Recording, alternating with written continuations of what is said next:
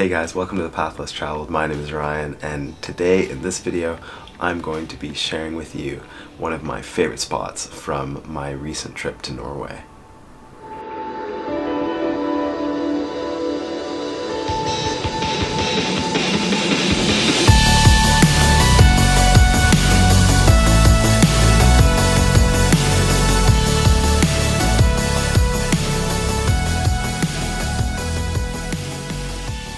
Kvalvika Beach is arguably the most beautiful beach in all of Lofoten, if not all of Norway. In today's video, I'm going to be telling you everything you need to know about Kvalvika Beach, how to get there, what to bring with you when you do go, and also some things to expect along the way. The trail to Kvalvika Beach begins just 2.5 kilometers west of the town of Fredvang. There's a car park on the south side of Highway 808, but it definitely fills up quickly in the morning, so I recommend getting there as early as you can.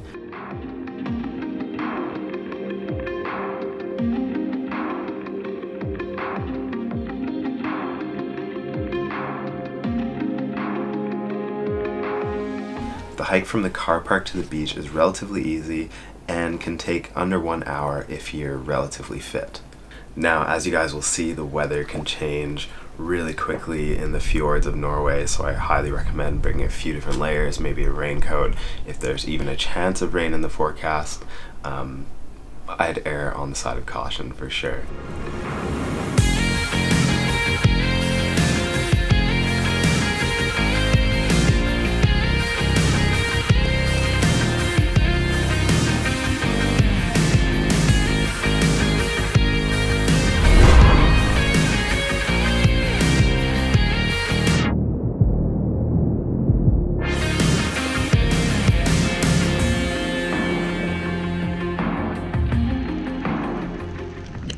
Switch to GoPro because, as you can see, it is pouring out now, which kind of puts a kink in our plans to climb Ryten, which is that amazing peak behind me there, and it just gives really cool views of this beach, and there's a really nice ledge up there for taking photos. But there's been a lot of rain the past couple days, and the track to get there from the beach is super slippery right now. There is an alternate track if you just want to go to Ryten, but you have to park somewhere else. So be aware of that. If you do want to go to Ryten, might not be the best to take the track to the beach first. Obviously, you're definitely going to want to bring some food for lunch or snacks, bring water, bring the right footwear, and you can actually bring camping equipment too, because you can camp all along the beach. And I've heard that in the summer in Norway during the midnight sun, it's just like one of the most spectacular places to camp. But footwear is definitely an important thing, because even though this is rated as quite an easy hike, on the way to the beach from the car park, there can be a lot of mud, there can be some pretty loose rock on the way down to the beach, and then, as we'll discuss in a bit, if you're climbing up the peak to Ryten, things can even get a bit more slippery. So you're definitely going to want to have some shoes that can handle those kinds of conditions. So there are actually two routes to get to Ryten. There is the way that we went via the beach, which is kind of cool because you get to go down, experience the beach, and then go up to Ryten if you're feeling up to it, or there's actually a more direct route. So this alternate, more direct route actually also starts at a car park along Highway 808 as well.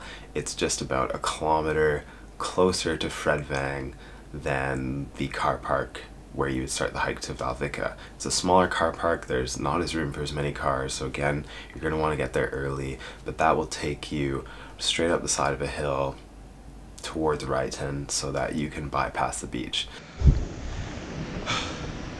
Alright guys, so as you can see, rain has stopped and we've had a change of plans.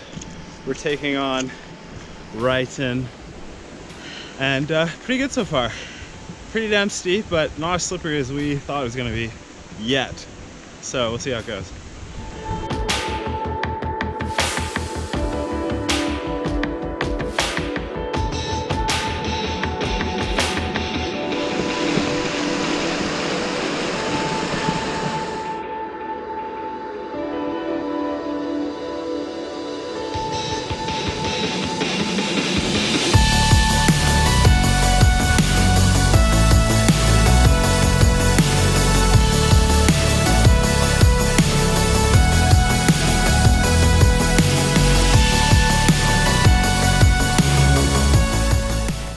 Well, team, we have made it to the top of Ryten, and how about that for a view?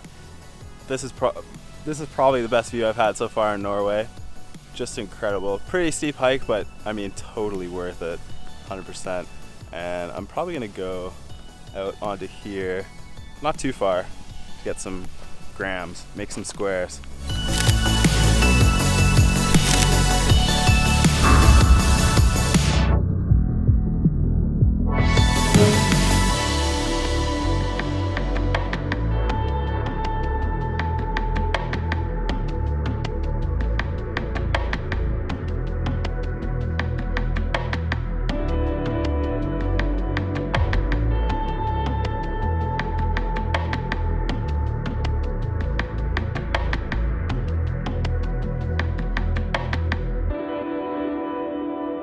So as you guys can see, the walk up to Ryten was not exactly easy, but it was completely worth it. It is 100% on my must-do list for traveling Lofoten. It is just insane views from the top. So I would say that if you're in good shape, you should be able to make it from the beach to the peak of Ryten in like an hour or an hour and a half tops.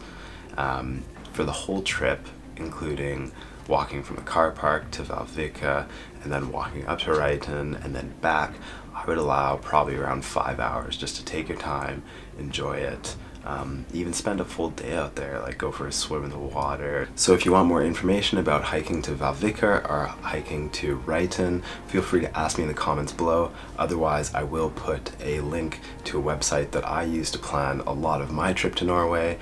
68 Degrees North, a guy named Cody runs the site, and he's done a fantastic job at laying out like a bunch of different hikes and how to get there, elevations, expected times, all that kind of stuff. So you guys can find that in the description below. If you like this video, it would mean a lot to me if you left me a wee thumbs up below. And yeah, I look forward to meeting you in the comments below.